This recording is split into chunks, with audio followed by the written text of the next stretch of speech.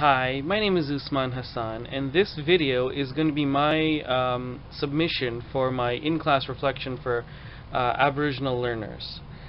This is going to be based on the guest speaker's presentation, Sherry Peoples, who did Heads Held High, as well as a blanket exercise, and finally based around the Aboriginal studies or kind of European settler lesson we had in our 8P02 class. Now I'd like to point out that I'm doing an oral presentation or on a video instead of submitting one written. And one thing I've learned through my education is that Indigenous people spread their knowledge and share their learning through storytelling. And that's very, very important to them. That's how they talk about their traditions, their people's beliefs, and their creation stories. So that's one of the reasons why I've decided to use this method to submit my presentation or assignment. I think it's really important to experience somebody else's culture or how they learn. You know, you gotta walk a mile in their shoes to really understand what it's like to be them. And so today I'm going to discuss basically, differentiating and integrating Drake's KDB model into a curriculum or a lesson plan for Aboriginal learners. But more importantly, this is more likely going to be how I would integrate my learning from these three experiences into, my own classroom as an educator one day. And the first thing I would definitely do is take this idea of oral storytelling and implement it in the classroom somehow, as opposed to, for example, giving written instructions. Why not show a video or a story instead of having written instructions? That's number one. But one of my goals is to teach up north maybe one day, if ever given the opportunity, and if I could ever justify the time, and work on the reserves as a teacher or educator or whatever, and really make a difference and help those Aboriginal children learn. And so knowing about their culture is step one. Storytelling is important. Really, when it comes to teaching diversity, it's the more you know and the more you can facilitate that will help you out in the long run. And that's a big reflection on me. And so I could say that's the B part of the no do be model.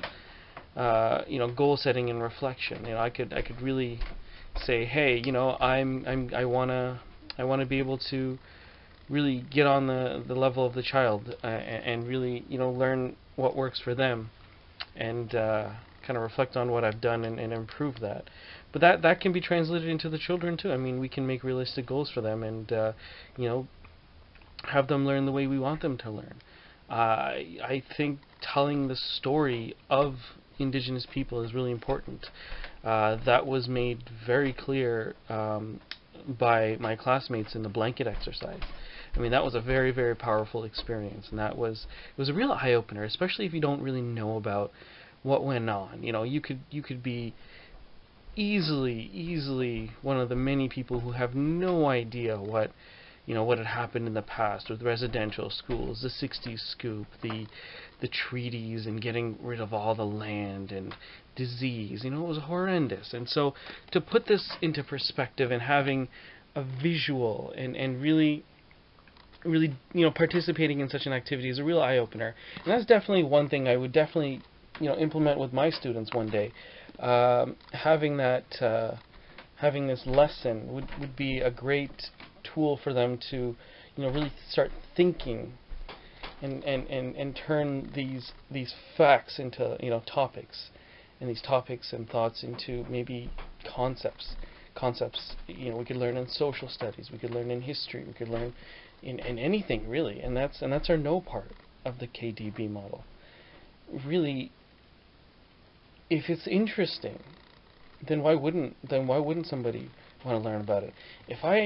And here's my personal experience, with Aboriginal or Indigenous studies. I had no clue about what happened. I vaguely recall, probably in my grade 6 or 7 years, that we were talking about European settlers, and so and so came to North America and the fur trade, but this whole part of taking the land and reserves was left out. I have no idea what it is. I'm sure my parents don't know. I'm sure my neighbors who are elderly, in fact, they probably don't know.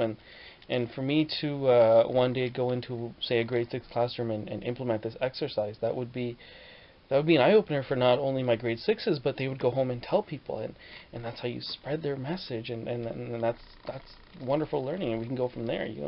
Inquiry-based learning is asking that big question and really focusing on what the students are interested in learning, but also making it authentic through these examples. One of the resources I had found on my Sakai page was this here. I don't know if you can see it on the camera, but it's called Achieving Aboriginal Student Success. And this document really gives me some insight on how I can plan for children and certain activities I can do that give that lens, Aboriginal lens per se. For example, for kindergarten, there's an activity called Gifts from the Inuits of Arctic. And it gives you the materials, it gives you the background knowledge, it gives you, what we're going to learn, and you can really implement that, even as young as kindergarten. We can say, hey, we made whatever we made. Even something as simple as a basic igloo, and, we can discuss, oh, hey, so did they actually live in igloos? What are they made of? What makes them warm? Who lived in igloos? And then what did they wear? It's all that inquiry-based model, and this learning through these past few weeks about Indigenous studies and my, some previous class I took in my undergrad about Aboriginal culture really helps me shape what I want to do with my students in the future. And it helps me reflect upon, not reflect, but make a goal for myself and really try it and reflect on how I would want to do this. And that's it's tough and it takes a lot of practice, but I think it's well worth the effort. When it comes to diversity, I mean, really anything is challenging. You have to really do your research and figure out, okay, so we have a child who comes from, say, where I'm from, and we read right to left. Well, how are we gonna I have to know that to help somebody who is learning to read and may not have experience reading like that.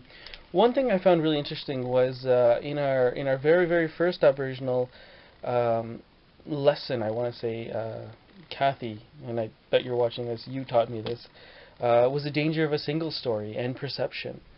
And that was pretty interesting because I never thought of it that way.